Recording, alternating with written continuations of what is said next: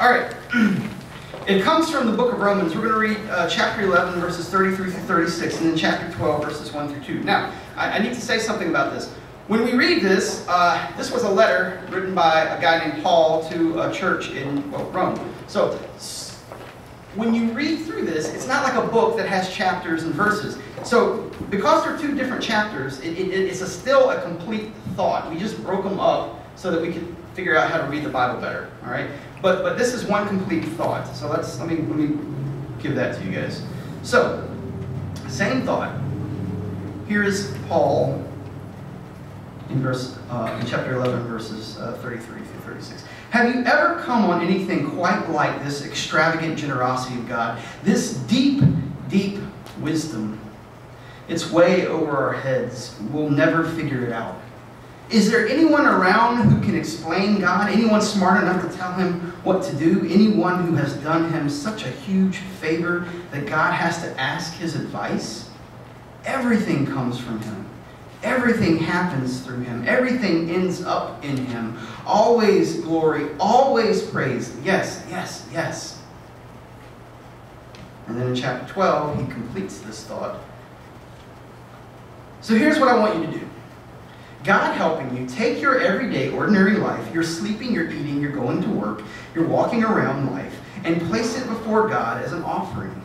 Embracing what God does for you is the best thing you can do for him. Don't become so well adjusted to your culture that you fit into it without even thinking. Instead, fix your attention on God. You'll be changed from the inside out. Readily recognize what he wants from you and quickly respond to it. Unlike the culture around you, always dragging you down to its level of immaturity, God brings the best out of you. Develops a well-formed maturity in you. This is the word of God for the people of God. Thanks be to God. So again, when we come up against struggle in this world, when things can't be controlled, the moments where we're out and out realize that I just cannot deal with this, and we see how small we are, we have two options. We can shut down, we can take our ball and go home, we can blame God and blame other people. We say over and over again that the world isn't fair. Or we can lean into the fact that we are not in control. We can be in awe of God. And our response can be that we choose to worship even in the midst of chaos. That's what I want to talk about in worship today, is what worship is, and that is turning moments of mystery and amazement and brokenness into moments of awe and giving glory to God. So then the question is, if we do choose worship in these midst of awe, in these midst of oh, that brings up the question, what is worship really? What does it look like? How do we do it? So what I want to do today is I want to describe what worship is and then give you at the end some practical things that you can do in your day-to-day life to try to find that awe moment, that oh in the midst of your week. So let's begin with these questions, because these are the questions that I get most often, all right? Why do we worship God in the first place? Does God need our worship? Does God need us to tell him how great he is? Anybody ever heard of Bill Maher? Okay, great.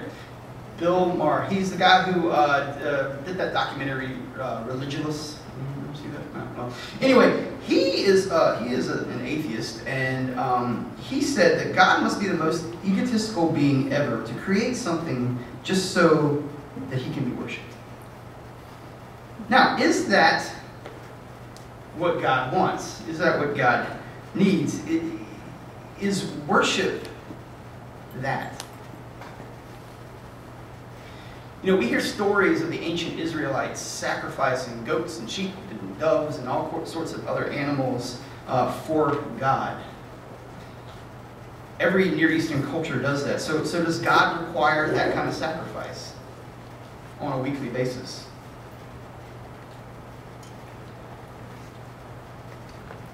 What about music? anatomy. Right.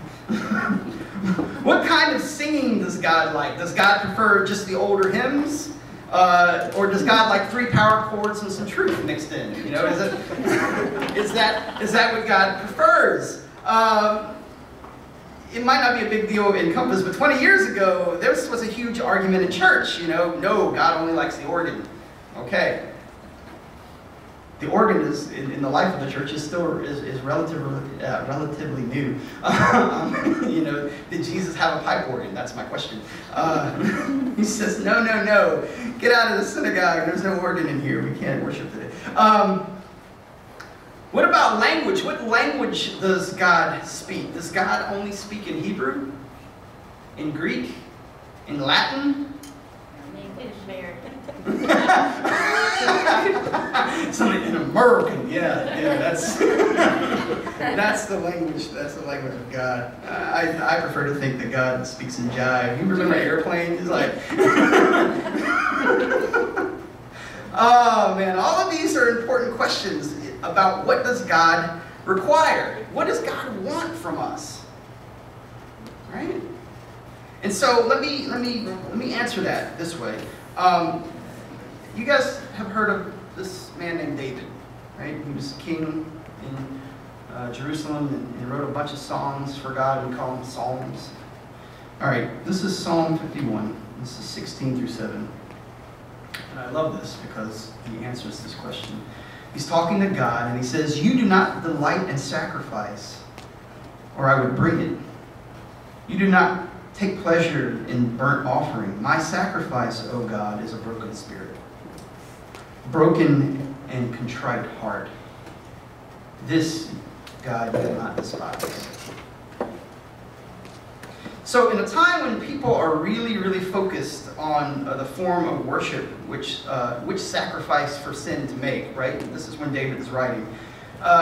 He says, they basically say, make sure you have the right animal for the right sin, right? You know, it's like, you know, you have to fill out reports in order to worship. You know, do you have your TPS reports filled out? No. Well, you can't come into worship. And this is what they would do. They would cross the T's and dot the I's and make sure that they were making the right sacrifices. And David says, yeah, no, not about that. It's about being broken and vulnerable before God. It's about being clear of all pretense and just having a clean sanctuary for God to live within us. Let me say it another way. We've been given this picture of worship that says if we just sing loud enough, if we just say the right prayers, if we read the right scripture, when we're supposed to read the scripture according to the lectionary, then we can change God. We can make God happy through our worship. And I don't think that is what worship is. I don't think worship changes God. What I think worship does is that it changes us. My heart, my soul is the thing that is being changed in all of this. Moving towards the sense of oh changes us, it doesn't change God. And I think God was trying to show this to us all along. You know, he said, bring the goats and bring the sheeps. Sheep. Thank you. Sheep. Bring the sheep, just so you can realize that it's not about the goats and it's not about the sheep. Let me give you an example of this. All right, when I was first learning to ride a bike, I was riding my bike and my dad took the training wheels off, and you know how your dad does. He grabs the seat of the bike and runs behind you and then lets you go. And he did this a couple times, and I had no problem with it. He let go one time, and I ran straight into a tree. Boom. And I said, "Let me go, man." And my dad was like, "Yeah, well, you were doing so great." And I said, "I don't like that," you know. And so Dad says, "All right, well, this is what I'll do. I'm going to tie a string. You know, one of those little kite strings, you know." He tied a string to the back of my seat, and he says, "I'm going to hold you up with the string." Right? And so then he backs up way away from me, right? You know, with the string, and he runs behind my bike with the strings, like I can, like this. "I got you. I'm holding you up." And I felt so good about that. I'm riding my bike all around. And then Dad said, "Well, okay, I'm done holding the string." He was like, "Oh, when I fall down," and he says, "Okay, well, we'll wrap the string around the bike seat." And that's what we did, you know, the little bar that holds the seat up. So we wrapped the string around the bike, and I felt like the string is holding me up. You know, it's on the bike. You know, I'm 5, I don't know any better. So I'm riding around on my bike with the string wrapped around my bike. Now, is the string holding me up? Is it making me feel good about having a string on my bike? All right, so a while later, we're working on my bike and the string is frayed and falling down, and my dad says, we got to cut the string off because it's going to get wrapped up in your bike chain. I'm like, no, I'll fall down. And Dad says, no, you won't, because it's not holding you up. It was just there to make you feel better. And I said, oh. Okay. So he cut it off, and I can ride a bike just fine. I don't need a string, even sometimes though I want one. But the point of that story is such a sacrifice in the Old Testament. Sacrifice was just a string so that we could feel like we were being held up by a God who already loved us, who would already forgive us, and was just waiting for the opportunity to send His Son in order to make it right. Does that make sense? So, I just forgot my code. So anyway, what I think happens is that worship, when we're doing it right, it conforms us into the image of God. Now, what does that mean? Well, this worship series is based on a book by a guy named Brian McLaren called Naked Spirituality. And in that, he talks about a study. And this blew my mind when I read this. They did a study that said, and what they found, and they talked about people of faith and praying and worshipers, right? And what the study found, that when a person contemplates and worships a God that they imagine as loving and forgiving, what happens is that it strengthens the portions of the brain called the frontal lobe and the interior cingulate. Is that right? Do I have a doctor in the house? Is that okay? In the interior cingulate, and what happens is that they have found that people who do that, their empathy and their ability to reason increases.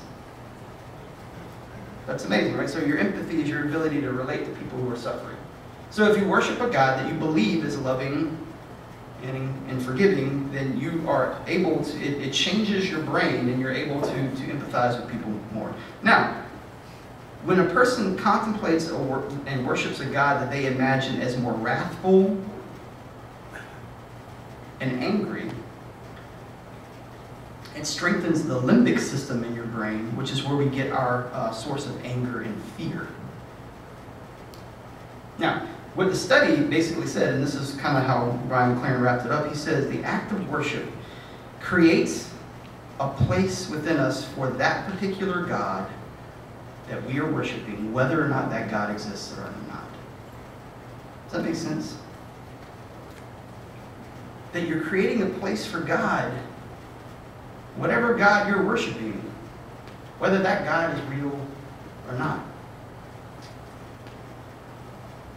So if worship changes us, if it's possible to be recreated into the image of God, what kind of God are we worshiping? What are we being changed into the image of? And I go to 1 John and I say that God is love. And if we're to be changed into the image of God, if we're to worship and draw closer to who God wants us to be, then I would say that with one word comes love.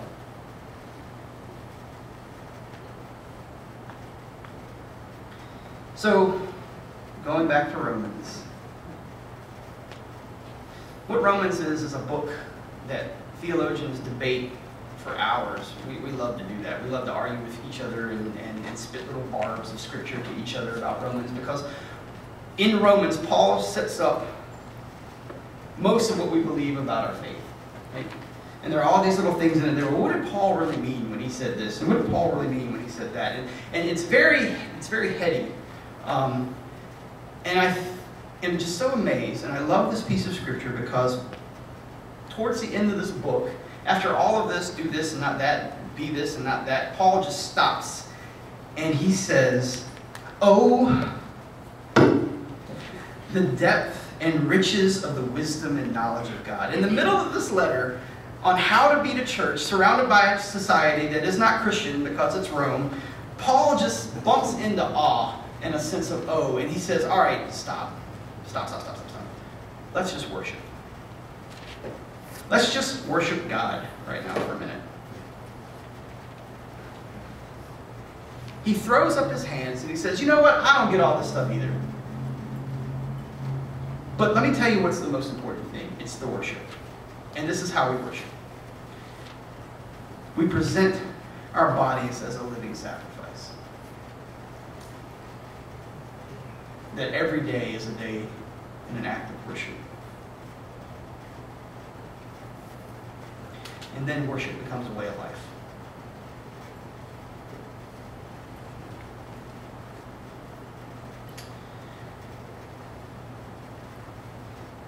So in your waking, and your sleeping, and you're going about your day-to-day life, the goal is to bump up to the awe. The goal is to bump up to the O. The goal is to worship God in every sense of the word. And in doing that, we find ourselves changed. We become better people. We organize our lives a little bit better. Our days are no longer just this, time to make the donuts. Right? You ever get out of bed and you feel that way? It's time to go to work. Time to make the donuts. Lord, put me anywhere else but where I gotta go now. Now, if your life, if your work is worship, do you feel the same way? What if you got out of bed and the first thing you said was, I am not in control. I don't like this job, but I'm going to it. But you know what? That's okay. Oh, I long to worship God today. And that's the first thing you think about when you roll yourself out of the bed. Do you think that will change your day a little bit? What if you bump into a friend at a coffee shop that you haven't seen in a while because they really made you mad? And you're like, And then there's that uncomfortable silent part, right? You're like, hey, What if instead of being uncomfortable and you said, this day is for worship, and you said that in your head, or you said it with that friend, if the problem was big enough, you say, I'm not in control, and that's okay. Oh, I long to worship God.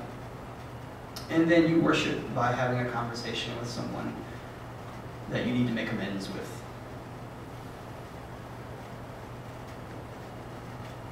What if your kids just getting on your nerves? Whether they're this big or this big. However old your kids might be. And they're just getting on your nerves and you're like, I'm not in control. And that's okay. Oh, I long to worship God. And in that moment you set them free. That's what a life of sacrifice is like. What you're doing is you're creating a temple of the Holy Spirit. You're creating a place within your own body that God can rest and live in. You're creating a sanctuary that God's essence can be safe in. And then others can be safe in you too. Others can be safe in trusting in you and being in relationship with you and knowing you. Because your body is a temple built to glorify God. It's not easy. I'm not going to say it is. I fail at it on a daily basis. But what it is it's worth it.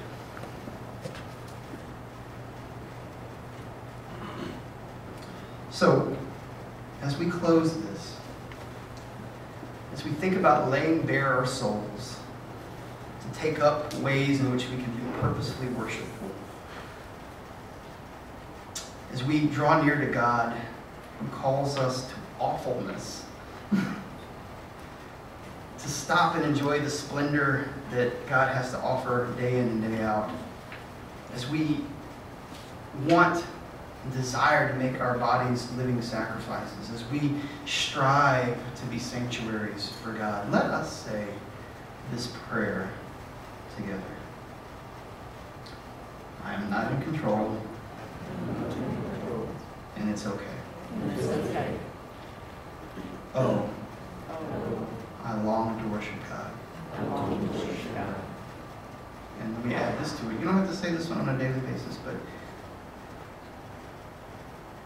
and I long to be a sanctuary.